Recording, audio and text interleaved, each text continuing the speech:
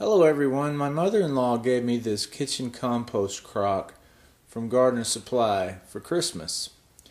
And I've been testing it out for the past week, and this morning I thought I would open it up and see how things are going. Let's open the lid, and as you can see, the lid has a filter which helps keep the odors down. They're replaceable, I believe, every 6 months, but they've done a good job of keeping the odors down because this particular crock is setting on our kitchen counter. They come with these bio bags for liners. As you can see, this one's just about full.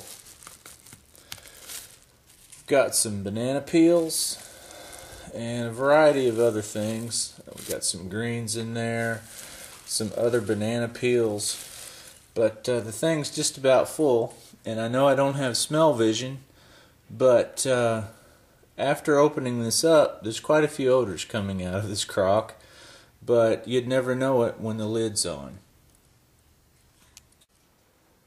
The crock also comes with a chrome colored handle, and that's to make it easier to transport. We're going to take this crock and empty it into a Rubbermaid worm bin that I have out in my laundry room, and start a new one.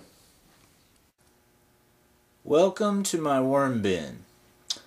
It's been about a week since I've added any amount of substantial food to the bin, so I was checking it this morning and noticed that it's mostly bedding.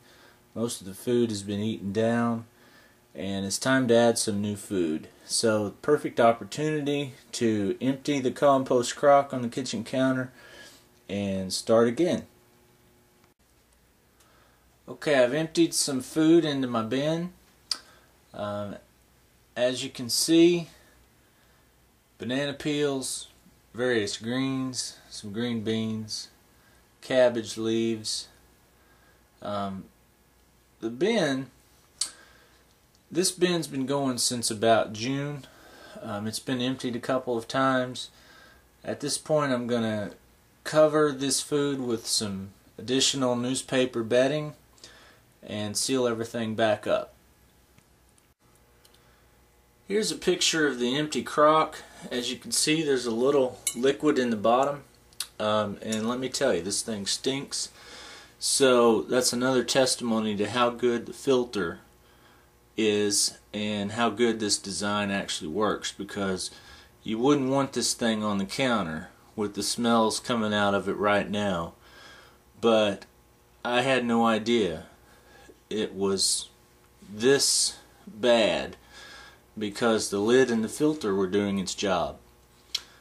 So far, I would recommend the crock to anyone that's looking for something to store their kitchen scraps before they add them to their worm bin.